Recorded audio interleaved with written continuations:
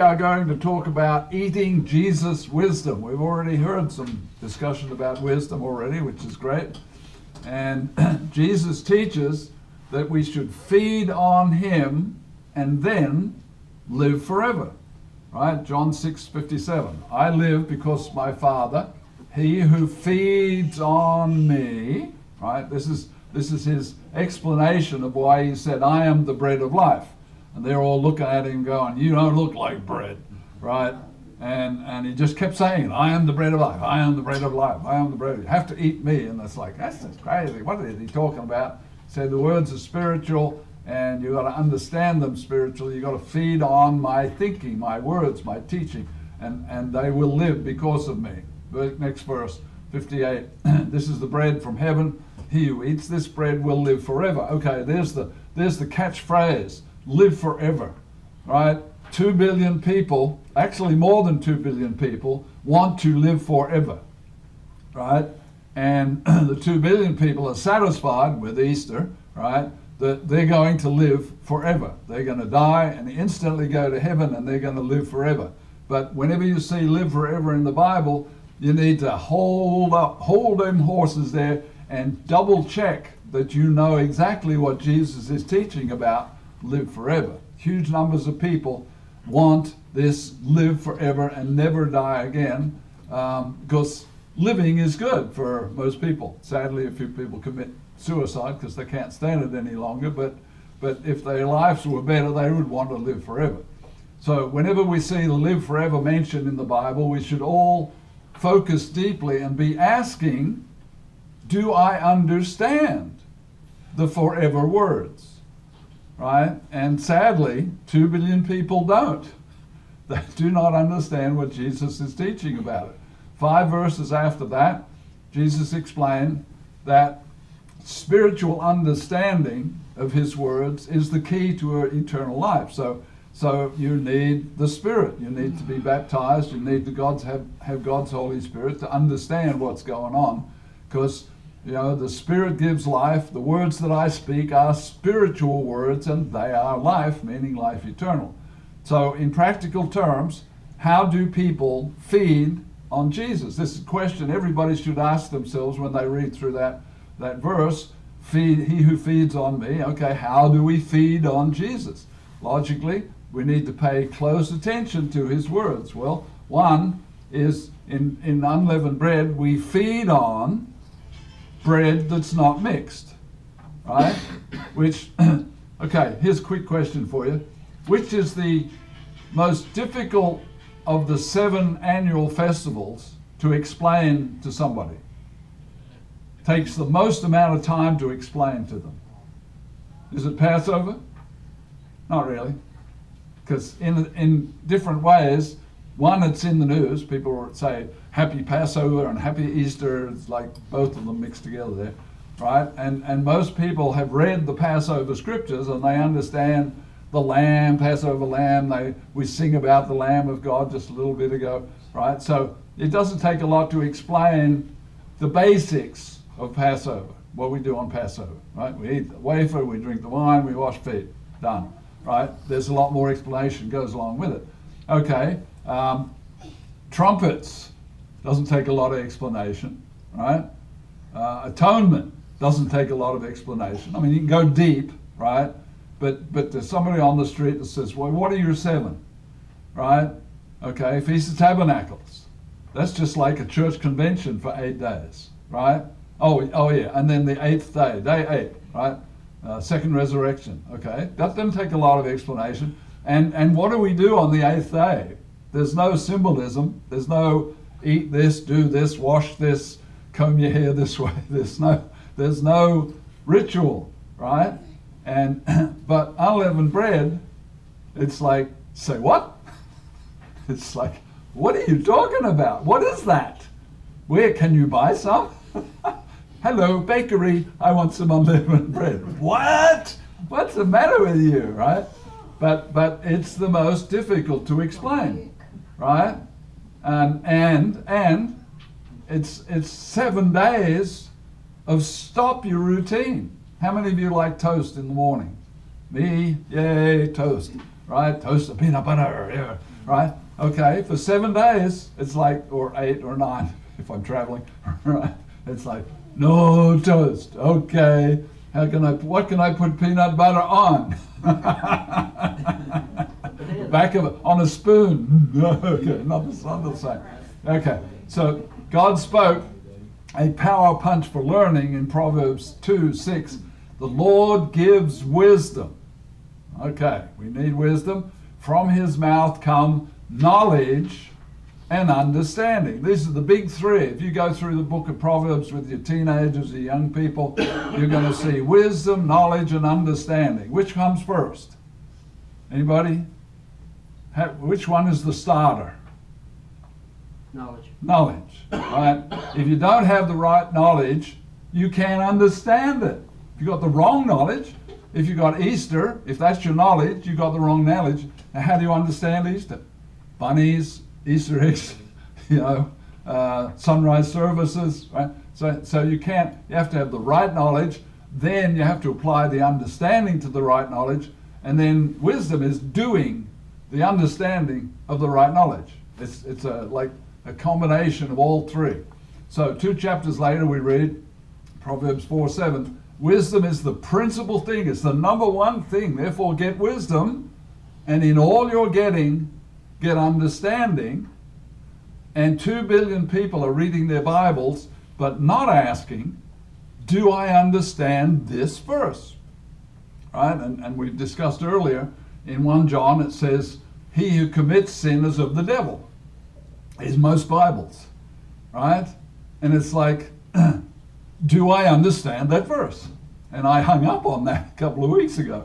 It's like, wait a minute, John, you can't say that.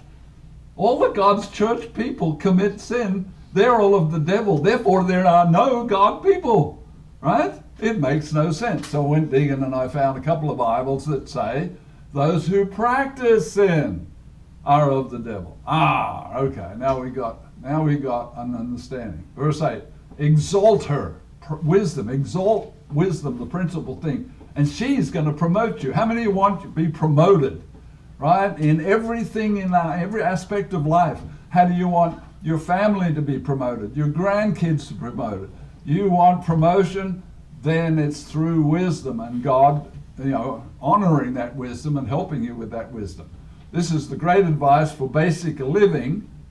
Like a teenager not in the church could benefit from reading and studying Proverbs and never going to church. He could benefit from it because there's a lot of good basic understanding there, right? But even greater still for advancing towards eternal life. Paul teaches that Jesus became our wisdom, right? Essentially his words, right? Given from God, 1 Corinthians 1:30. In Christ Jesus, who became for us wisdom from God, and righteousness, and sanctification, and redemption, many things, and grace. We sang two songs earlier, both mentioned grace, and that's what Passover is. It's the grace. Because there was a Passover, because Jesus shed his blood, that grace allows our penalty for our sins to be pardoned and passed over, right? So, hearing and obeying Jesus are the starting point for wisdom and eternal life. If you want eternal life, get wisdom. And if you want wisdom, get true knowledge. And if you want that, get understanding of the true knowledge. Jesus himself warns all of his followers who read their Bibles about half listening to his words. Matthew 7:21. Not everyone who says to me, Lord, Lord. Okay, in nowadays it's Jesus, Jesus, right? Not everybody who claims Jesus is their master, their Messiah, their Lord, shall enter the kingdom of God. Uh-oh, why not? What went wrong? What's the problem here, right? But he or those who do the will of the Father in heaven. So we got to find out, what is the will of the Father in heaven? Well, the Father in heaven gave Jesus a whole string of words and messages to come down to earth and to give those words to us. They're the words of the Father. They're not the words of Jesus. He's just repeating what the Father told him to say. So they're the Father's words. That's the will of the Father. Jesus is speaking to sincere people. I don't want to suggest that 2 billion Jesus-following people are insincere. They want to love Jesus. They don't have the knowledge and they don't understand the true knowledge to be able to have the wisdom to truly love Jesus the way he wants to be loved, right? And only hear some of what Jesus is teaching, right? And they, it's like they take a few. One great evangelist out there is saying that the thief on the cross is proof that you go to heaven when you die, right? Now that's a stretch. That is a big, long, but he says it in such a way that people just accept it. They don't examine the thief on the cross and realize it can't possibly be the way it's written, because Jesus was dead and in the tomb for 3 days and 3 nights. So where was the thief? Was he in the tomb 3 days and 3 nights? And if so, was that called paradise? That doesn't fit very well, right? So anyhow, Jesus continues in Matthew 7:22. Many will say, Lord, Lord, Jesus, Jesus, have we not prophesied in your name? Yes, they had. Cast out demons in your name? Yes, they had. Done many wonders in your name. Been on TV all around the world. Held conventions and gone and seen people and done stuff. Yes, they had. But they weren't doing the will of the Father. So they didn't make the first cut. They were doing some of Christ's teachings, but they failed to understand how the practicing part is the most important part. Don't be hearers only of the word, be doers of the word, right? Which means you have to very carefully hear what the word says and then carefully do what the word says. And bingo, you've got 7 days of unleavened bread, right? Pretty easy for people around the world to eat a wafer and drink a little wine and pat themselves on the back and say, yay, I did Passover, I did communion, I do it every month, right? How good am I, right? And it's not Passover wafer if you don't do it on Passover night, right? So next verse, Jesus says, then I will declare to them, right? Matthew 7:23. I will tell these people who have done all these things in my name, and it's true, he doesn't deny they had done that, right? I never knew you. Oh, wait a minute. They've been preaching Jesus from the Bible. How can he say, I never knew you, depart from me, you who, here comes the clincher, practice lawlessness. Uh-oh. What on earth can that mean? What is a practice lawlessness? Right? Well, if you're driving down the street, you come to a four-way stop. How do you practice lawlessness? You don't stop.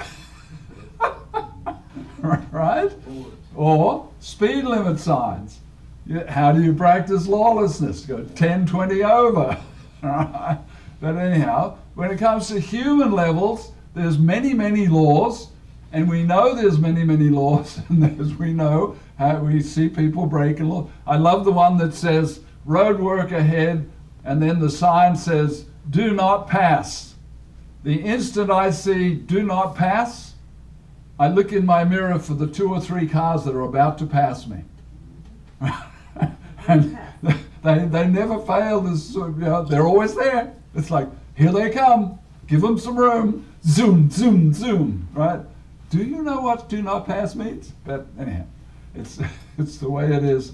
But when it comes to God's law, it's like, oh, no, he doesn't want to give us laws. Oh, what happened to the 10 Commandments? Were they not kind of laws, So later, the Apostle John would write in 1 John 3:10, in this the children of God and the children of the devil are manifest. Whoever does not practice righteousness is not of God. Okay, unleavened bread, because it's taught in the Old Testament, it's taught in the New Testament, unleavened bread is practicing righteousness. It's one little piece of the truth. Paul taught it to the Gentiles. Jesus did it. So you can't get around that unleavened bread for 7 days is practicing righteousness. It's just one of them, right? You can do that well and then fail someplace else, but at least you need to do the days of unleavened bread the way it's taught in the Bible. Jesus is watching everyone to see if they practice righteousness or if they practice lawlessness. And practicing lawlessness can be as easy as not doing what God said. So how many of you think 2 billion people are practicing lawlessness by not keeping the days of unleavened bread? The book says do it. God says do it. If you don't do it, you're practicing lawlessness, in the sense that for 7 days you practice it, and then every year you practice it for 7 days, right? So the wisdom from Jesus' words is how you choose lawlessness or righteousness makes all the difference for living forever. Jesus had Paul explain that obedience to Christ's words is needed for eternal life. Oh, no, not obedience, right? And there's lots of people who don't want to be obedient to anything. Romans 1:5, through him we have received grace and apostleship for obedience to the faith. Unleavened bread is part of the faith. Among all nations for his name. Then in chapter 6, Paul says, 6:16, do you not know that to whom you present yourselves slaves to obey, you are that one's slaves to whom you obey, whether to sin leading to death, eternal death, or of obedience leading to righteousness, i.e. leading to eternal life. Right? Verse 17, but thanks be to God that though you were slaves of sin, you obeyed from the heart, a heartfelt obedience. How many of you used to be slaves of sin? Anybody here? There's one. We got 1, 2, 3. Oh, okay, look at that. Their hands are popping up all over the place. Before we came to a knowledge of what God was expecting, God's will, God's truth, we just did what was normal, which was slaves of sin. We did what the world told us and taught us to do. And now, sadly, the world is teaching kids in school to be, have their brains upside down before they're 8 or 9 or 10. It's crazy. So God be thanked that though you were slaves of sin, you obeyed from the heart. Wholeheartedly you obeyed. And that's how we should take unleavened bread. Wholeheartedly. Right? And it's like, what is the deep, deep message of eating this crunchy bread? Now, if you have matzos, Gary, bless his heart, Gary used to get me my supply of matzos every year, right? And matzos are about this big if you haven't seen one lately, right? And they're as brittle as I don't know, they're as brittle can be, right? And if you coat the whole thing with peanut butter and then you bite it, guess what's going to happen? It's going to explode. And parts of that peanut butter matzos are going to fall to the carpet upside down. So you've got to be careful with matzos. But you know, it's like, oh well, this is the days of unleavened bread. There's lots of better unleavened bread you can get, which I had some this morning, right? So Jesus told Paul to teach obedience to the New Testament, right? Regarding the New Testament Passover, on Passover, right? And that's where communion falls flat, because they do communion anytime they want, and they don't do it in the sense of it was Passover night, they read the Passover scriptures, Jesus was the Passover Lamb of God, and we're looking for his to return to planet Earth, right? So, and then regarding the Feast of Unleavened Bread, which is, I think, the supreme test, obedience after the Sabbath, right? The Sabbath is every week, and it means, you know, you can't work on Sabbath, right? And you can't do a lot of the things you like to do on Sabbath. So you give up 24 hours a day, every 7 days, Sabbath. But after a while, we get to love the Sabbath, right? So it's no longer a big burden, right? Okay, then unleavened bread is like, what I got to do? You're going to have a holy day on the first day, no matter when it falls. Today it happens to fall on a regular weekly Sabbath, so we get a double Sabbath to combine. But the end of this week, Friday is going to be the last day of unleavened bread, a holy Sabbath day, right? 2 holy Sabbath days in a row, right? Oh man, I got to go 48 hours without doing the stuff I really like to be doing, right? So 1 Corinthians 11:25. This cup is the covenant of the new covenant in my blood, i.e. the way to eternal life. Do this in remembrance of me and my sacrifice. Luke recorded Christ's Passover words in Luke 22:15. With fervent desire I have desired to eat this Passover with you before I suffer. Because that one day, he said that on the day he died, that one day, that 14th day of Nisan, right, was the pivotal day of all of eternity. All eternity past was coming down to this one day, and all of eternity future grows out of that one day, that Passover day, and that sacrifice. And if you're not written in the Lamb's Book of Life, you die the second death, and you don't live into all eternity. If you are written in the book of life of the Lamb, right, then you do live into all eternity. But it all came down to he had to willingly let himself be sacrificed and shed his blood and die, right? So Matthew shows it was the Passover cup on Passover night. He said they prepared the Passover. He took the cup, drink from it. This is my blood of the new covenant shed for the remission of sins. Right? If you don't get your sins forgiven by God, then you pay the second death penalty. The wages of sin is death, meaning dead forever. God is using the first 2 annual holy festivals, i.e. Passover and unleavened bread, to test the obedience of those who wish to follow him. Now, which is the bigger test? The weekly Sabbath or Passover and unleavened bread? What do you think? How many people are keeping the weekly Sabbath who aren't keeping Passover and unleavened bread? They go hand in hand.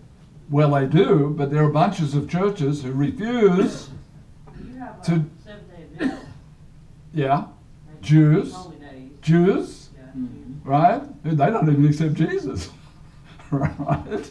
The staunch Jews, it's like, we keep Passover, right? We keep Sabbath, right? We don't want anything to do with Jesus. It's like, well, why waste your time, right? He's the Lord of the Sabbath. He's the Passover Lamb of God, but anyhow, that's another story. But to me, and I think we could discuss it longer, we don't want to take the time, but to me, once you get in the Sabbath routine and you feel good about it and you say, God, look, here I am on Sabbath, but you're not keeping the annual days, and the annual days fall through the week, which means you have to get off work, which means you might get fired, right? So I would suggest to you that the greater test of obedience is Passover, although they fake themselves into thinking they're doing it with communion, right? But unleavened bread is like 7 days and 2 holy days. Most of the time they don't fall on a weekly Sabbath, right? And then what I got to do? You got to eat. You must eat unleavened bread. I don't even know what that is. Right? Well, show me. I'll buy some. Quick, give me some unleavened bread. I'm sorry. What do you want?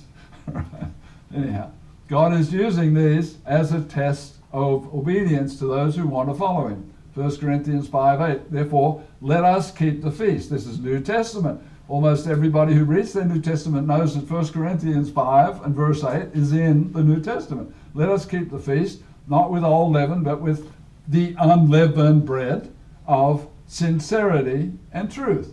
So, Passover is a huge chunk of God's truth. It's a piece of the truth. It's a big piece of the truth. In fact, if you don't do Passover, you're not eating the flesh and drinking the blood, you don't have eternal life. Boss said it. That's not me. I'm just quoting the boss. And the only way, biblically speaking, for you to eat the flesh of Jesus Christ is that symbolic wafer, that little wafer unleavened bread on Passover night. That's the symbolic way of eating his flesh. And drinking his blood is the little thimble of wine, Passover wine on Passover night. If you do it any other time, it isn't Passover, and it isn't what Jesus said to do, right? So, therefore, in sincerity and in truth. And then another big chunk, and this is why I think unleavened bread is the greater test of obedience, because almost nobody wants to do it, right? That doesn't make any sense to them, right? And when we first started doing it, it didn't make a lot of sense to us either, I don't think. You know, each year we do it, we learn more, right? So how do people keep the Feast of Unleavened Bread with truth? Jesus is the truth. John 14:6, Jesus said, I am the way, the truth, and the life, meaning the way to eternal life. Besides the obedience test, we spend 7 days eating the thinking and the words of the bread of life. Right? Now, how do we know what Jesus' thinking is? We read slowly and we read carefully what he actually said. We have red letter Bibles. That's a big help because that's a small amount. You could teach your teenagers to read the red letter part in every year, every month. It wouldn't take you all that long just to read the red letter words, right? And then there's the words from the apostles, John and Peter and Paul and so on. Okay, John 8:32. You shall know the truth, said Jesus, and the truth will make you free. The people standing in front of him said, what do you mean? We've never been in bondage. We're free all the time. And then you could hear the clank of Roman soldiers marching up and down the street. It's like, what are you, an idiot? Right? But I guess spiritually they were thinking we've never been in bondage, right? They were in slavery in Egypt, but whatever. Verse 36. Therefore, if the Son makes you free, you shall be free indeed. Free through, first of all, knowledge and obeying the knowledge, right? Because most of us started keeping unleavened bread by the knowledge to keep it and then learning the understanding of keeping it. We didn't say, well, once I understand it, then I'm going to start keeping it. No, we obeyed, we did it, we followed the knowledge, then we learned to understand it. So pure truth makes free from error, makes us free from error and trickery, right? And all around us, yesterday was Good Friday, right? And that means a whole bunch of stuff to some people. It means nothing to me, right? And then it's like Sunday morning, I'm not going to, guarantee, I'm not getting up before sunrise, folks, Sunday morning, and I'm not going out there and facing the east and waiting for the sun to rise. One, because Jesus said not to do it. There's Old Testament scripture that says he doesn't like it when you do that, right? And then it's not part of what he teaches, and what he teaches is what's to be done and not these other things that other churches have added in throughout the centuries. So unleavened bread eating reminds us that the bread in our mouths, I don't know how quickly you eat unleavened bread, but it's not easy to eat it quickly.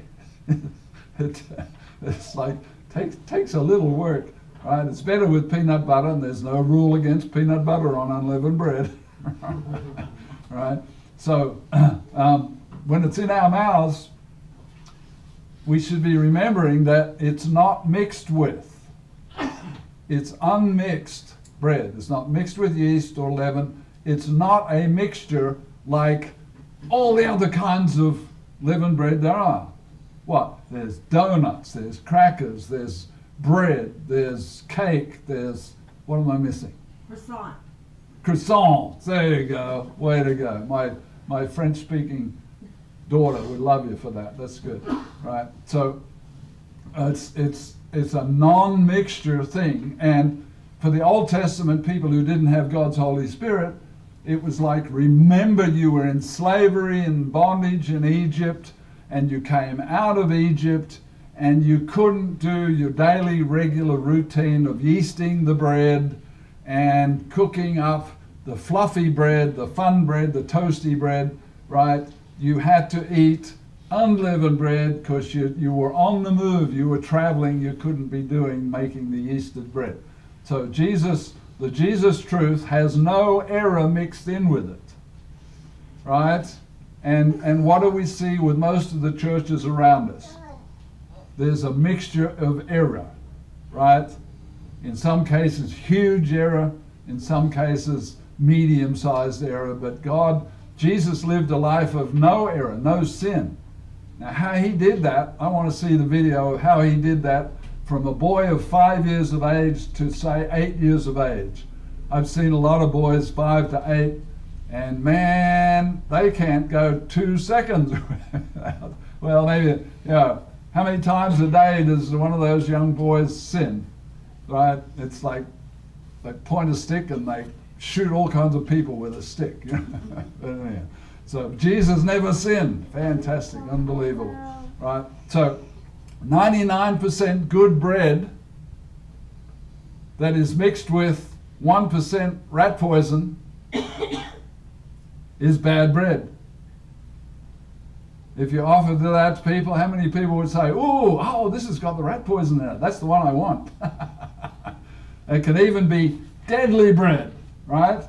Now, as far as living forever, eating the wrong bread is going to keep you from living forever until you get the knowledge straight, and then you get the understanding straight, and then the obedience helps with the wisdom. Then you get all three together and it's working, and you understand that eating is eating and you're looking for truth.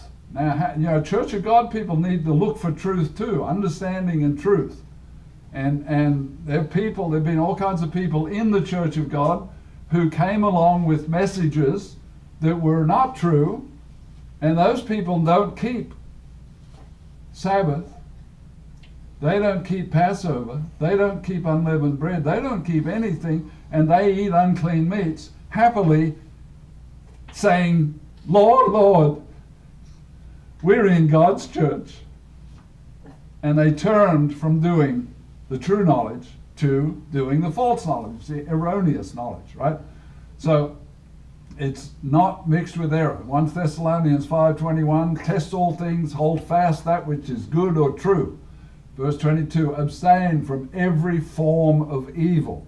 Right? And that's a tall order. It's a short verse, but it's a tall order. Eating pure truth bread knowledge for 7 days should remind us to hunger for more and deeper true knowledge. To me, I'm going to die before I've plumbed the depths of all the different things that I want to, I start a sermon and I go, ooh, what's the Greek and what's the Hebrew behind this? And then I start adding things onto my computer, and the message is like 4 hours long, and it's like, oh wait, I can't do this. I got to chop this up, right? But there's so many subjects I want to deeply study. Peter wrote in 1 Peter 2:2, as newborn babes. What do we all know about newborn babes? Okay, helpless. What else? They're hungry. Aren't they? 99% of newborn babes are hungry. When? Once a day. All the time. Right? And Peter knew this. As newborn babes desire the pure, sincere milk of the word, the truth, that you may grow thereby, as young children, young babes do grow. Greek definition there of that word, G97, is undeceitful. We almost never use the word undeceitful. It's just not part of our language. It's, it's a word, right? Or unadulterated. Now we do use that word, right? And then they translate it sincere. Why couldn't they have put up here instead of, right? And remember it says the unleavened bread of sincerity and truth. It's that G97. Why couldn't they have put undeceitful instead of sincere? Because sincere sounds better, right? And it doesn't lean towards unleavened bread, right? And unadulterated. during the 7 days of unleavened bread, if you mix leaven and yeast in with your bread, guess what? It's unadulterated and it's sin. And there's another thing about the days of unleavened bread, which is hard to explain to people, right? Because leavened bread is totally not sin, right? Depends what you put on it, but, right? For 350 something days in the year. And God magically says, because God is God, for 7 days, my 7 days, not anybody's 7 days, but my, says God, my 7 days, if you eat leavened bread for those 7 days, you are practicing sin. Now you go outside and try and explain that to a church person or a non-church person. You mean to tell me that fluffy, toasty bread is sin for 7 days, but it's not sin for all the rest of the time? That don't make no sense at all. It's a lesson plan. And you have to have the knowledge, and then you have to have the understanding, and then you have to apply the wisdom. Thayer's definition says unmixed or unadulterated. And we saw that up there. Every time we bite into unleavened bread, we need to be remembering that only unmixed truth knowledge will set us free to eternal life. If we start mixing in error with the truth, what are we going to have? We're going to have tainted, adulterated bread, right? Or knowledge. Part of the Unleavened Bread Festival is being careful not to eat any yeasted mixture bread. Now, halfway through the week, back in my old days, I'd be driving around in a work truck, and it'd be lunchtime, and I'd be hungry. And I didn't bring my sandwiches with me. You can't bring it, right? Okay, my wife wouldn't let me take sandwiches during that week, right? But you drive past the McDonald's. What do they have in McDonald's? Hamburgers! I'll have a hamburger, hold the buns. It's like, I'm sorry? What did you just say? Give me a hamburger with no buns. It's like, then I ate a hamburger. Right? So Satan's goal is to deceive people away from God's truth. How's he doing? He's doing really well, isn't he? Satan is deceiving more and more and more people further and further from God's truth. Revelation 12:9. I love this verse. It's very clear. The great dragon was cast out, that serpent of old in Garden of Eden, right? Called the devil and called Satan. Any confusion as to who we're talking about? I mean, this nails it, right? Who deceives the whole world. Hello, that's where we are. We have a thoroughly deceived world. Now we got Google. That helps him deceive it even more. Right? Through the symbolism of unleavened bread, Jesus is warning again and again and again not to be deceived. Is it easy to be deceived? It is, isn't it? Right? So, happy unleavened bread to you all, and remember, you should be eating the true wisdom, the unmixed true wisdom from Jesus.